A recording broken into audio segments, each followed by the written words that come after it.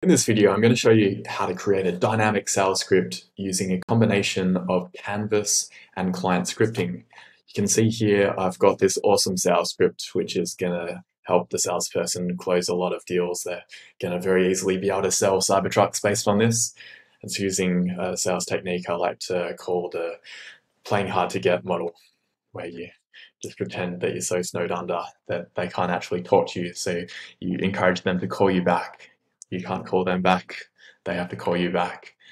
The tricky part is, how do we fill in the number to call them back? Let's say we have 20 different salespeople and they each have a different phone number. I'll show you using client script how to do that. If we reload the page, we'll see that the number initially shows as a placeholder, which will say callback number. And then after we load some data from the Zoho CRM API, we're able to fill it in with the correct number for that salesperson.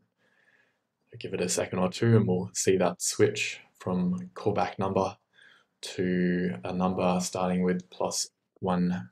There we go.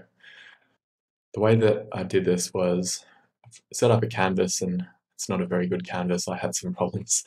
I couldn't get it to appear within the tab menu. You probably want yours to not just have this for the whole canvas. You probably also want to show emails and tasks and the record details. But anyway, we're focusing on the script in this video. What we've got a client script where we're able to, using $CRM, we're able to get the user ID first. And then using zdk.apps.crm, we're able to then call the Zoho CRM API. The first thing we do is we get the data for that user. And do some debugging here so you can see what's in there. Basically, that allows us to get whatever's in the user profile, which will be helpful. Because the other thing that we do is we search in the Twilio from numbers module to see whether any of those phone numbers are owned by this user.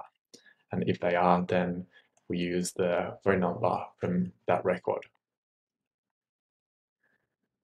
But as a fallback, we also get it from the user profile.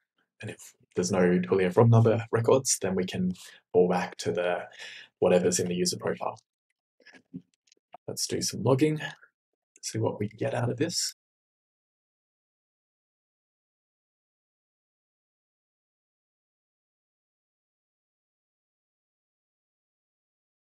The year if I search for from, I've got the log data here, and it's actually in a really easy to use format where it's an array of the records. And then for some reason they put an underscore at the start of the API name, but that's all good, we can work with that. And then if we look at the user data, see that's the same kind of deal, that again we've got the underscore there, but we're able to get the phone and we could get the mobile if it was set. This is pretty cool actually. By using zdk.apps.crm, we can pretty much do anything within a canvas then. We can do any API call we like, display pretty much anything on the screen.